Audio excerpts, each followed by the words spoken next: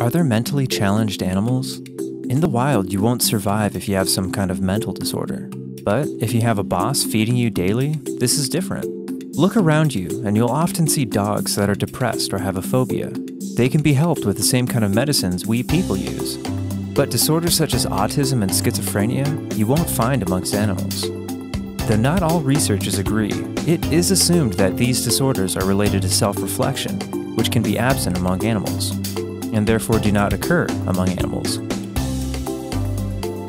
Animals can be born with Down syndrome. However, in nature this is deadly.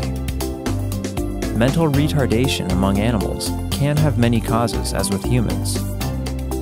Spontaneous gene mutation, brain infection, or inbreeding can be causes, or simply because of aging.